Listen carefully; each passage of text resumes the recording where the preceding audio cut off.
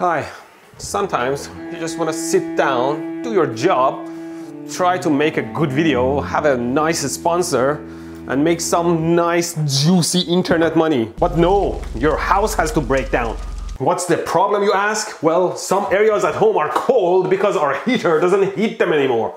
I guess we fixed that now. Well, I don't think this thing is broken.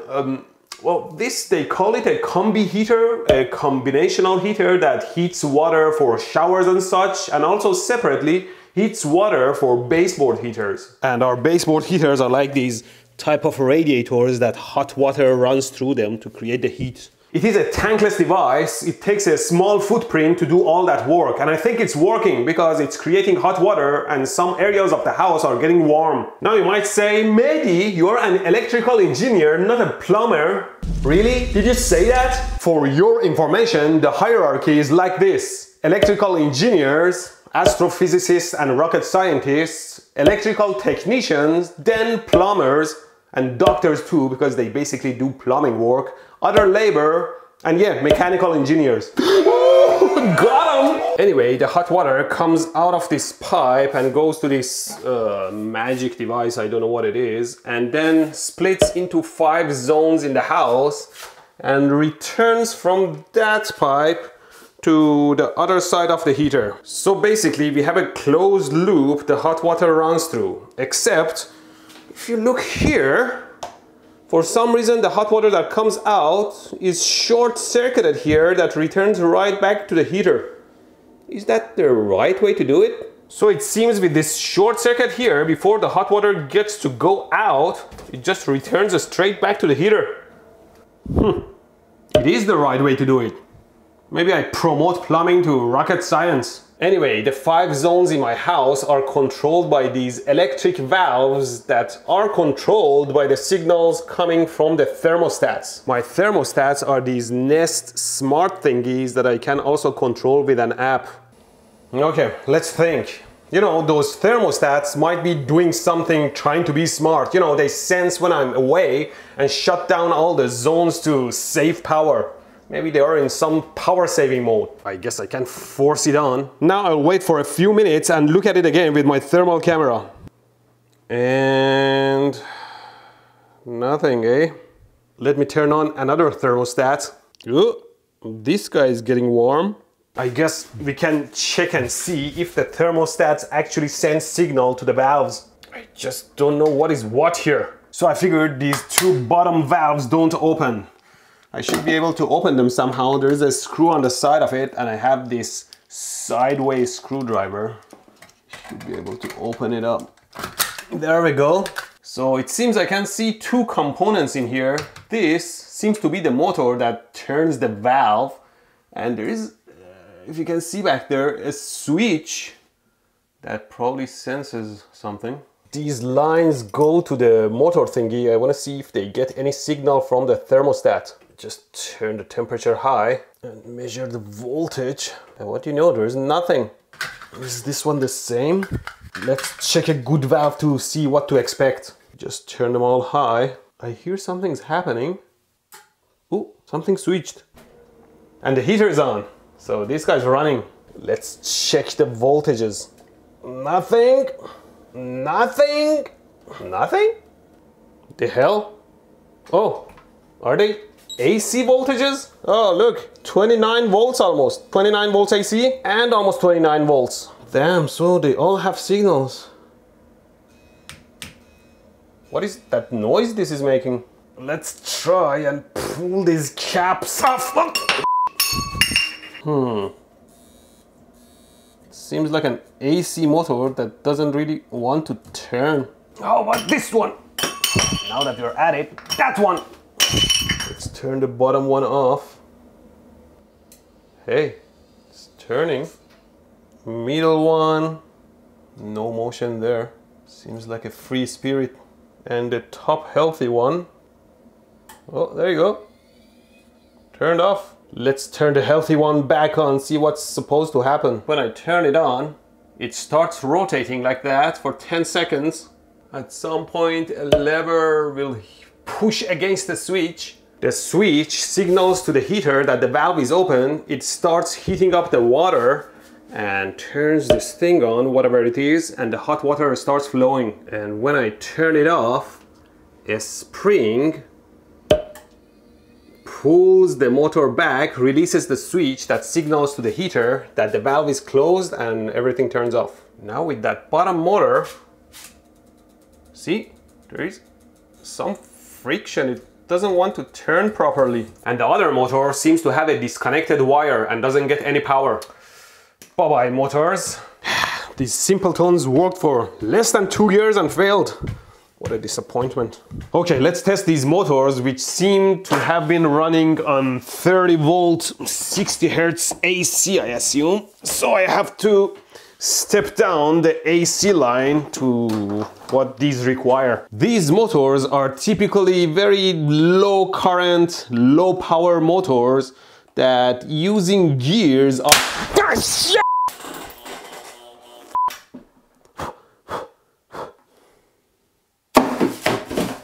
We can still cut it open. One must first lower the supply voltage to the required value before connecting the load. And of course 30 volts is safe to touch. Jeez. And of course 30 volt would be safe if you didn't have any cuts and bruises on your skin, because it's your dead skin cells that have high resistance blocking the current from going through your body. But if you have any cuts exposing low resistance body tissues, the current will be much higher and will hurt. And I guess if your skin is wet and you push against it, yes, I feel it. So we should say low voltage is safer than high voltage, and depending on your skin condition, you could still get shocked and die. Let's focus on the motor. I think I killed this one. Smells burned. Oh hey, it still turns, and it turns much more smoothly too, although I can feel some vibration in there. These motors are very low speed, low torque motors you can easily stop, that using the gearbox underneath them, they increase the torque. Seems like burning this motor fixed it. I don't know if I can trust it enough to put it back, but I'll keep it just in case. And I think this motor was the one that seemed to have a disconnect inside that didn't turn at all. This is the motor that had the friction but was turned. This is the one that had the disconnect and high voltage burned and fixed it somehow. And they say high voltage is bad.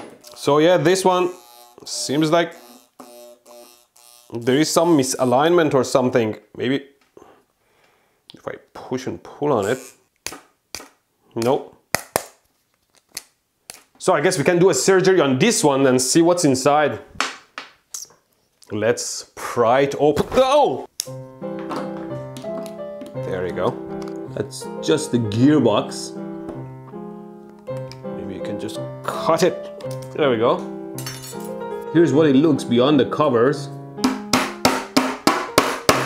There's all the windings.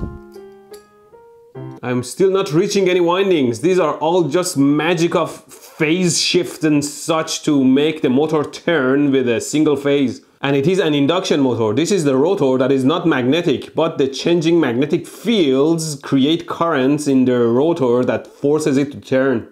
Well, let's at least measure the resistance and inductance of the coil to get an... What are you burning?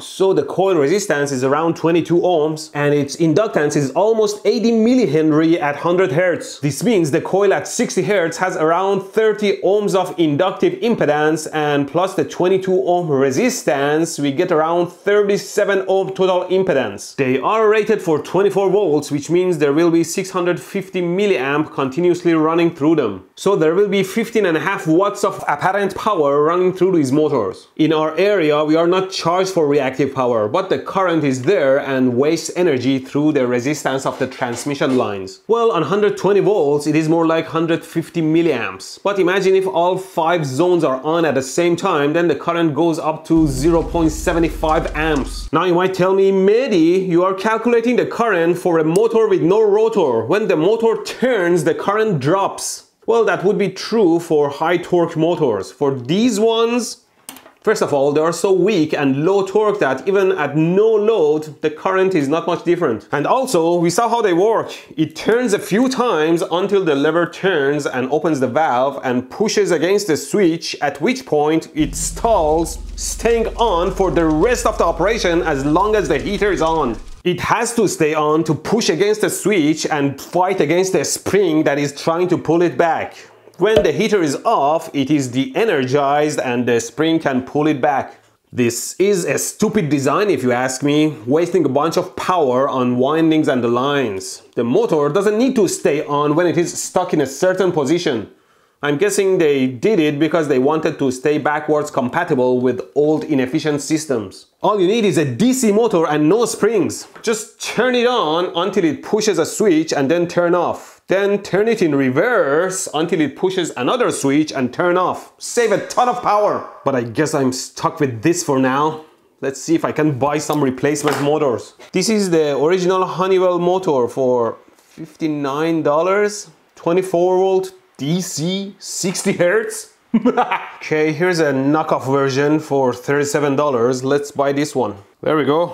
My two new motors are in and they seem to be perfect replicas. Actually, let's pop a cap and see how perfect is perfect. They are very much the same. Now we just pop the new motors in and hope for the best. They are fitting just fine. AC, there is no polarization. Pop and pop. Strip, strip, twist. And use one of these wire nut thingies, whatever it's called. Then turn and done. Now let's pop the caps and see them in action. Okay, let's turn them on. The first one is on. The second one is on. And the third one, just for reference, is on too. There we have it. Now we just put all the covers back on. Wait, I have to put the caps back on first. All these motors are rated for 24 volt AC, but I measured 29-30 volts across them. Maybe that's why they're dying. I bet the transformer is in the controls here somewhere. Do you want to know how my plumbers do electrical work? Here. This is the power line. First you cut it in half, then you connect it back together before feeding it to the device. Also, you connect the white wire to the black wire and the black wire to the white wire before connecting it to the terminal. And why these two lines didn't go straight to the terminal? No one knows. Anyway, this transformer is the one that converts 120 volts to 24 volts AC that goes out to the rest of the circuit through the white and black lines. Measuring its voltage, I am almost getting 31 volts AC. Let me turn on all the heaters and see how much the voltage drops under maximum load. And with all the valves on and motors running, I have 26 volts. That's what you get with an unregulated power supply. You have to pick its voltage higher than normal so that when all the loads are connected and its voltage drops, the loads can still run properly. But then you risk damaging your motors because you're typically running them at a voltage higher than the rated voltage. Done! And now we hope that these new motors will last much longer than the old ones. It's interesting how this plumbing problem turned out to be electrical. And now we'll go on to make, I guess, similar videos. See ya!